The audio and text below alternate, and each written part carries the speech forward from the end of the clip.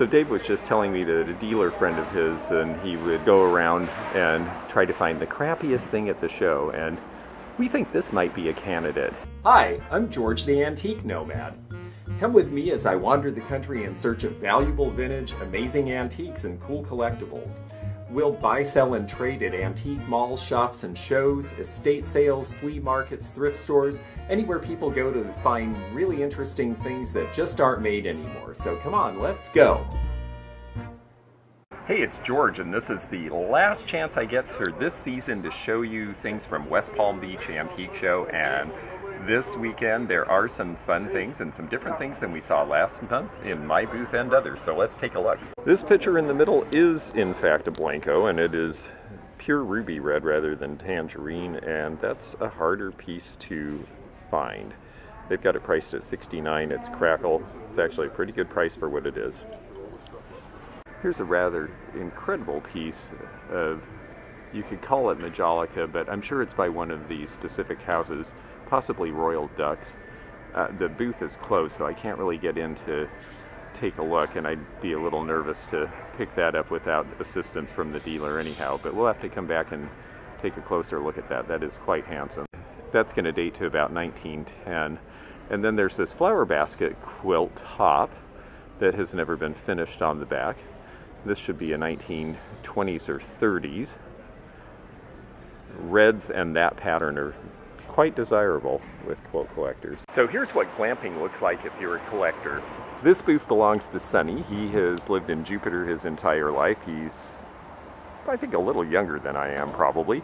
And he loves taking old trailers and turning them into other things. And this is his latest project. I sold him some of those signs. Closed Today was something I had, and I recognized that one right away. He obviously sells signs and some other stuff too. He has a pretty good eye for interesting things. I like this old child-sized galvanized tin bathtub. That's something you don't see very often, and they can sell for a couple of $100s. I've even seen people turn them into sinks. Fallout shelter sign is a nice big one. But yes, this is a very fun thing to see at a show, and what a great display.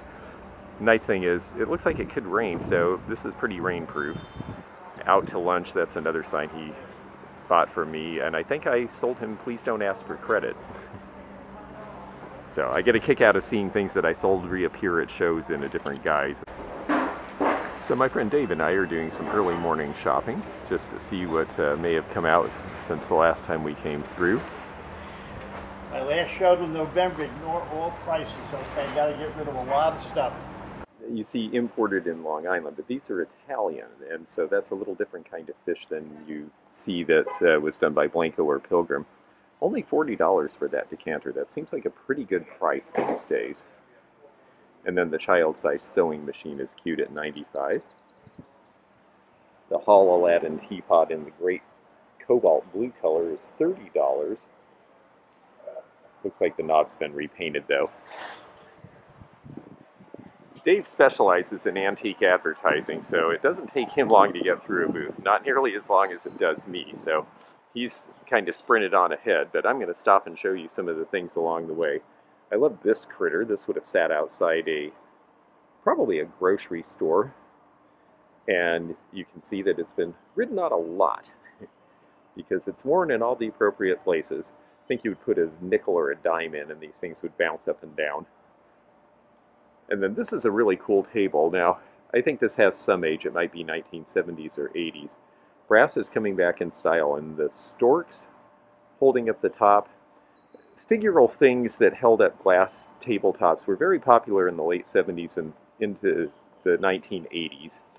And that one's very impressive looking. I wish I could tell you a price, but this dealer doesn't have anything marked, and they're not here to ask. And then look at this guy with the huge bill. Isn't that cute? Typically these sell for about $250 to $350. This may seem like a crazy thing, but if you're leaving larger pieces, you can actually go walking around and just have people call you, and if they want something, you can give them a price and they can put it on Venmo or Zelly, and there you go. It is a different world these days as far as that. It gives dealers a little more freedom, I suppose, to go out shopping or doing other things. I like these end tables. It's strange that they have a different finish, though, but I do like the style. It'd be nice to have them both put back to the same finish. What'd you find? Yeah, some of these are pretty neat back here. They got the elephants doing stuff.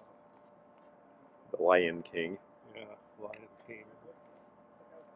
That is pretty cool. Interesting collection. Yeah, and here's how they transport the road vehicles. Wow, that's neat. Look at So all this the like stuff. 1950s? Blew me away. Yeah, 1954, I see. Yeah, Yeah, and that look looks at like a 50s era. elephant behind the guy in the car. Oh, that This one looks guy older. here, his name is Maduro. He was a clown for the circus, and he took their photograph for him. That's him there, and this is him here. Interesting. This is him, and I'm not sure if that's a real signature or not. If that's Clyde Beatty. Oh, Clyde Beatty with the Clyde Yeah, Beatty not Circus. sure if Yeah. it is or not. Hard to say. Yeah, you'd have to compare because it could be he Yeah. just wrote that down to That's right. remember where he was. Interesting, though. And there's another one here. I want to show you some of these others. I bought the whole packet. I paid good money for them. But this guy here, is that Buffalo Bill or no? He has the same look, but he looks a little broader in the face, and I think Buffalo Bill died pretty Before this. this. Really cool, though.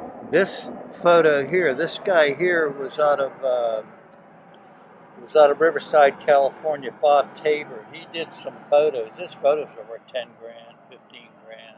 Interesting. But that's Bob Tabor, and this was called the Lion Tamer. That's cool. So this is a. So this is some really good, really interesting photos. And then I have one of Kit Carson Jr. in there. Oh, I see. Ringling Brothers, the Athletic Stadium. Yep. Unloading bags. This is very interesting. So you bought it as a collection. Are you I selling bought the it whole as? collection, Are you selling it as a collection? individual or a collection, but they're not going to be cheap. You know. It's No, not, I'm I mean, there's some sure. I serious ones. mean, there's Kit Carson Jr. right there. oh, very interesting. That's him. And then I want to show you the back. Oh, very cool. The Sterling Circus, Kit Carson Jr., 1930-something, Baraboo, Wisconsin. That is really neat. So Yeah. somebody really loved the circus and put these together over a number of years. Yeah, and I think for the whole album, I'd get about 500 Yeah, I imagine. for that many 500. pictures. Yeah. And even there's 23 of them, so based on $20 a piece even. Yeah, And very this here is interesting. some kind of a ride. I don't even know what that is. Yeah, it looks no like fun, idea though. what that is. I love that kind of stuff. That was my personal collection of things. And then there's museum photos here, museum archival photos here. Very interesting. Machinery. Yeah, I mean, it's You do have some pretty neat stuff. Yeah. I always like paper.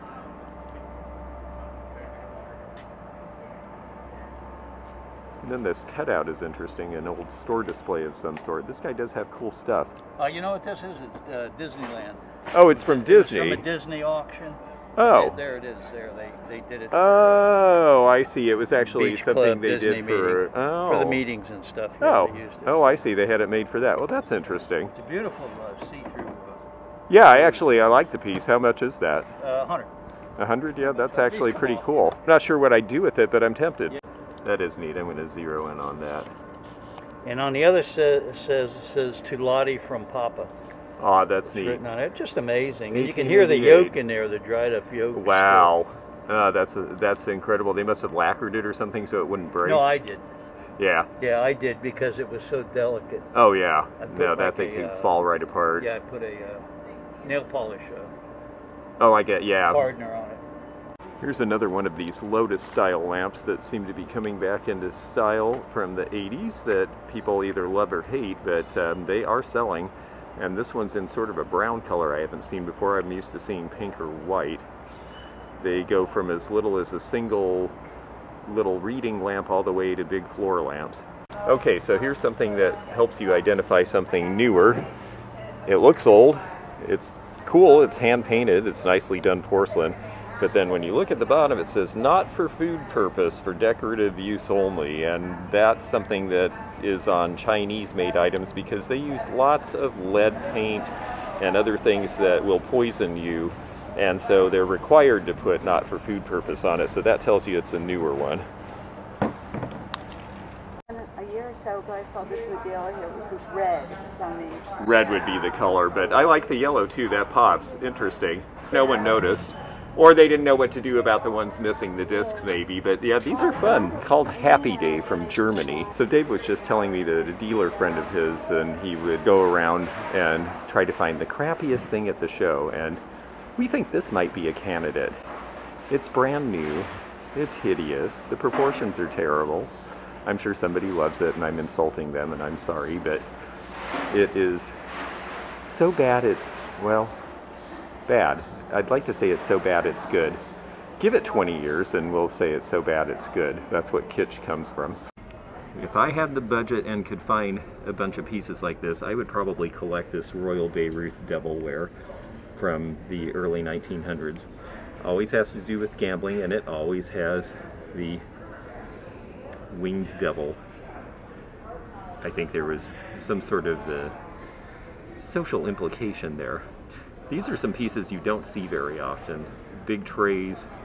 This is a match safe, and the reason we know it's a match safe rather than a wall pocket is it has this rough spot below, which is where you would strike the matches. Little serving dish here. Toothpick holder with the dice. I just think this is the neatest stuff. It's so vivid, it's so vibrant, and it was made over 100 years ago, so it's truly antique. This gal has quite an outfit on and was very proud of it. Looks like something from about 1940, I would say. I like the shape and the convex frame, and I always am drawn to photographs of black people because, you know, there were a lot of folks for whom this would have been money, and that would have been a very special thing, and so that's why you put on your finest. And so I think there's a little more specialness to it in that regard. And then this gal is quite lovely. Chinese jewelry is becoming rather popular with collectors, and this is a nice carved cinnabar piece priced at $95, which is about the right price these days because there is a lot of interest in older Chinese jewelry. I'd like to show this because I think this might be the best and most complete sewing kit that I've ever seen. The best that we've seen, and we've looked at a lot of others. I imagine that you have, because you deal in this very good quality stuff, and I've never seen so many pieces, and the condition is amazing. It was never used. Almost never It looks used. like it was never used, and it's an 1819 hallmark. That's interesting too. It is gold rather than gilded silver. That is quite stunning. And I can understand why it's $68.50 because it's the top of the market. It might be one of the best ones left in existence. Look at all of the detail. It's even got a nice mirror in it. Hello.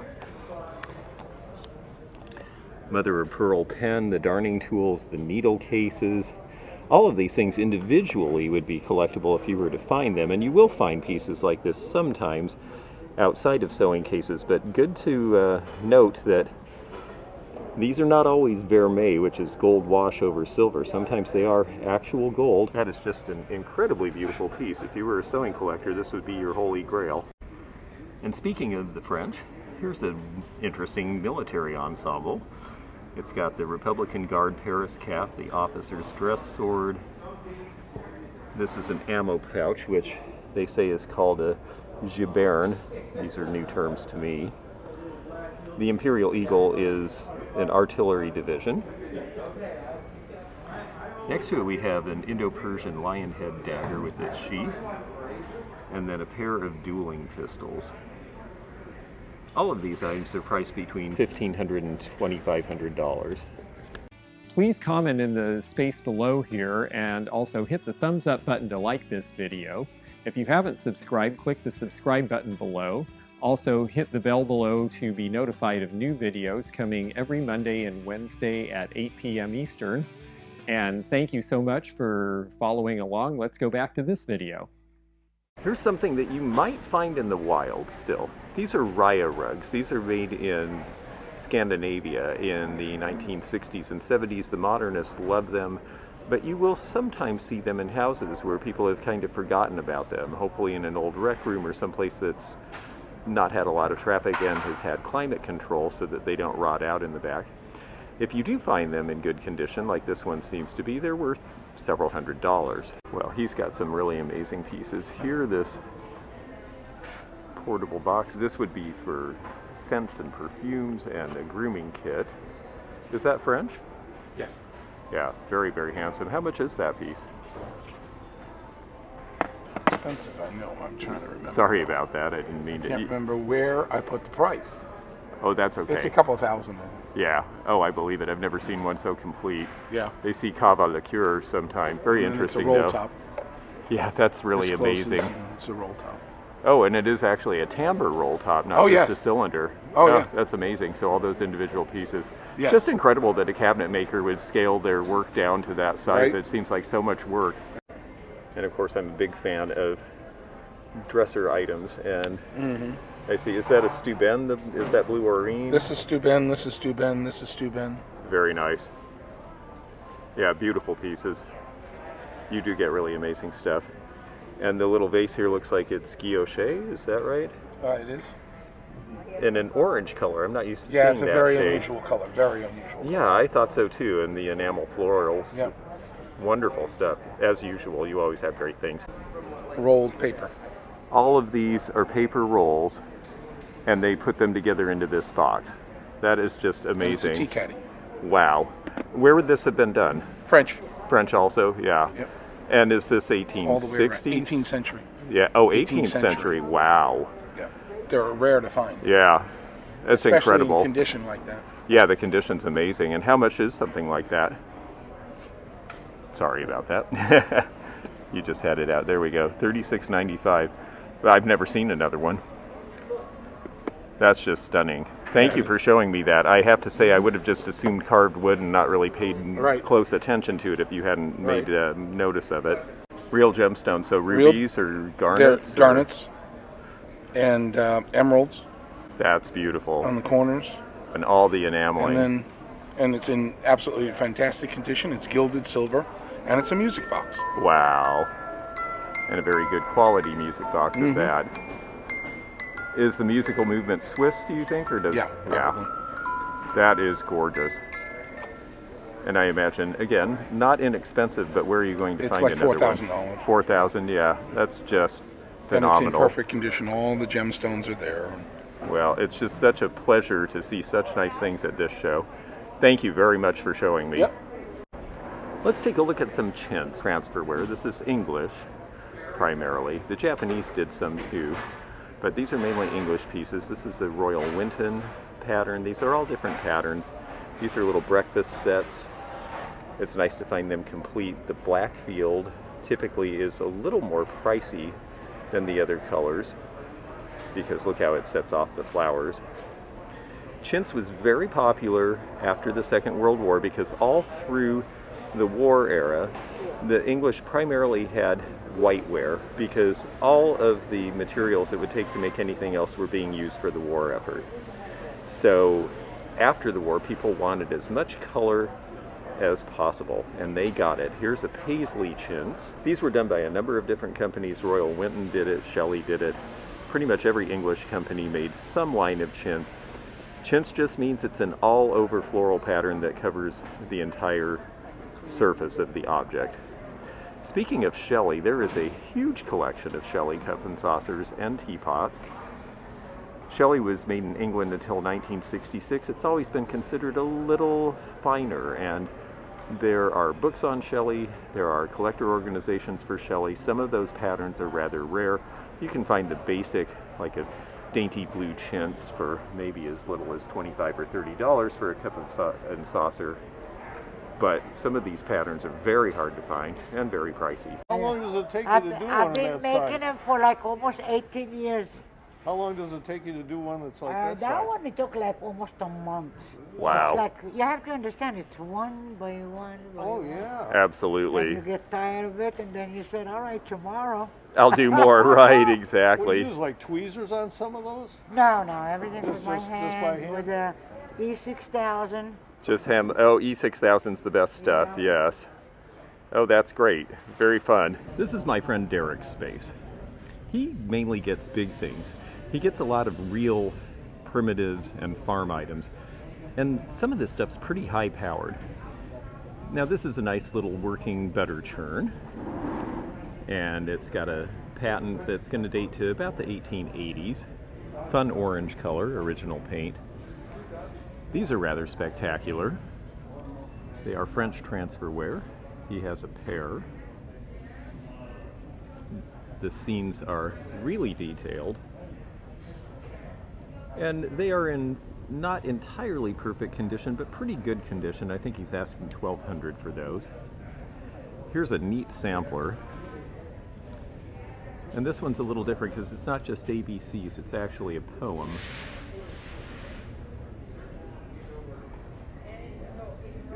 About being the children's friend. We all do fade as a leaf.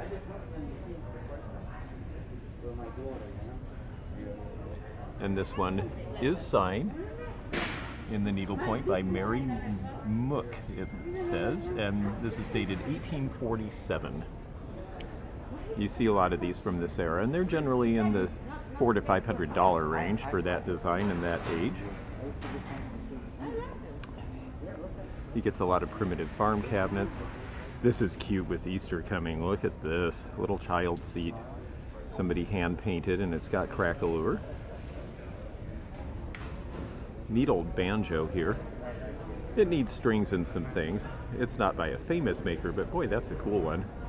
And then here's a Bakelite mahjong set. Completely original in the original box.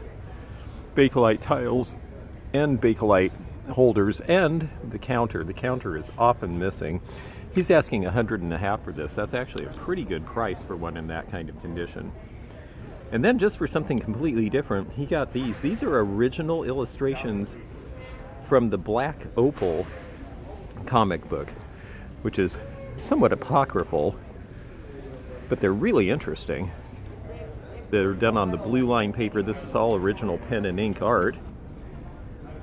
I think this particular one, gruesome though it may be, is maybe the most interesting. Pan-Galactic Security Services is taking out this alien. Thank goodness for Pan-Galactic Security Services. I think he has it priced at a couple $100. Very different for him, a real departure considering everything else he has are old jelly cabinets, corner cabinets, this old painted farm cabinet. And then there's this cypress table, and I think this is really neat. He's got $350 on this, which I think is rather a good deal. It weighs a ton, but these burl tables of various woods are popular now, and cypress is something that obviously you see in the South because that's where you see cypress trees. And then one last thing that's really neat is this old seed cabinet. So he really does a great presentation of this type of thing in a way that makes it possible to visualize using it in a home interior. He does shows, high-end shows in Nashville and other places and all the way up the coast. He's actually been shown on Flea Market Flip because he sold at the Elephant's Trunk. Good dealer with some really neat stuff. I never get tired of showing my friend Ken and Gail's booth because, like me, they are very eclectic. And somehow, they manage to get even more stuff into space than I do. I don't know how they do it, but they get all sorts of fun categories, and they just line them up because they have so much of everything. So there's rows of fishing lures, and rows of still banks, and rows of big little books, and children's toys.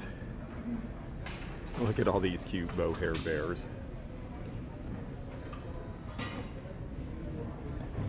Here we've got a rather hard to find Babyland nursery. This was by Marks, who we think of for tin toys, but they were starting to venture into some plastics even back in 1951 when this came out. And this is complete with all of the original bits.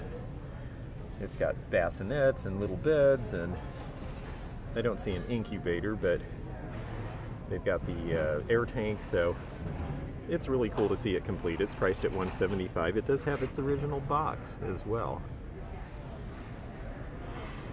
micro set in the box from 1935. Now, we see a lot of these, but to find one complete with specimens and a good graphic on the box makes this a little more special. I think this type of show, you have to have a real mix of items, because if you just specialize in one type of jewelry or pottery or clothing, it just it'll attract specific buyers, but the general public is looking for a number of items. And the younger crowd, it's interesting. They go for things like transistor radios or old cameras, just something interesting. Yeah, something fun to put on the shelf, and they don't necessarily know what they're collecting yet. So you've got to hit them with a lot of different things so that they can see it. I sell political buttons, and people of all political persuasions like these buttons, and they, you know. Yep. And they're mostly between $2 and $10, and it's an easy thing to get started with. Yeah. And yeah, I couldn't agree more. I mean, and being a specialist is great when you get your person, but you can starve to death while you're waiting for your person. Like with marbles, a lot of people put them in jars and then charge, you know, $20, $30 for the jar. I sell them individually. Right. And the people that I attract, a lot of times they're like fathers with kids, and they buy for $1. You pick, and they think it's really fun. And the kids pick them out, and it's fun. And you got to have fun for the kids here too. I think so too, because I sell to kids. Kids are interested in this stuff if you make it interesting. And what I found, the people that return, if you treat people nice and with respect, they'll come back. And I have so many returning customers. Absolutely, yeah. Well, you're a good guy and you're easy to talk to and deal with, and that makes a difference. I mean, you can't just sit there and shrug. We all rediscovered board games during this last year, and they have some neat old ones. Sergeant Preston of the Mounties,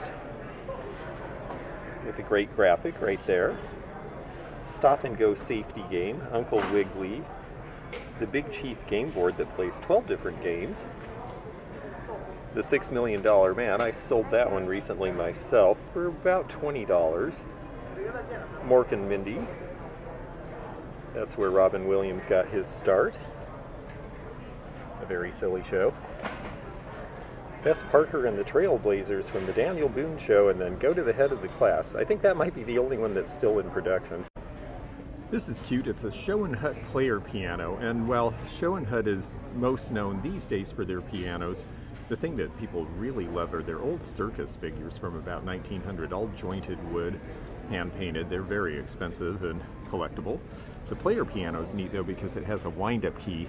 They also did just regular pianos that kids could bang on, but this one's $95 with the player working, which is a pretty good price. One booth here that is not antique and vintage for sure, and that is this booth full of, well, you people in the cold parts of the country refer to them as house plants. In Florida, they're just known as plants. And they are right behind me here. And there's some very pretty ones, so I'm going to look at those. In the meantime, this is George the Antique Nomad. It's great to be with you again. I will report to you with more adventures soon. And happy collecting, happy hunting in the meantime. Good to see you all. Bye-bye now. Thanks for joining me again in the fun and fascinating antique community, here where online meets the real world. Please click the subscribe button below, click the bell to be notified when new videos upload, leave a comment below, and hit thumbs up to like this video. Links to our online social media daily posts and our items for sale are in the description. This is George at the Antique Nomad. Bye for now.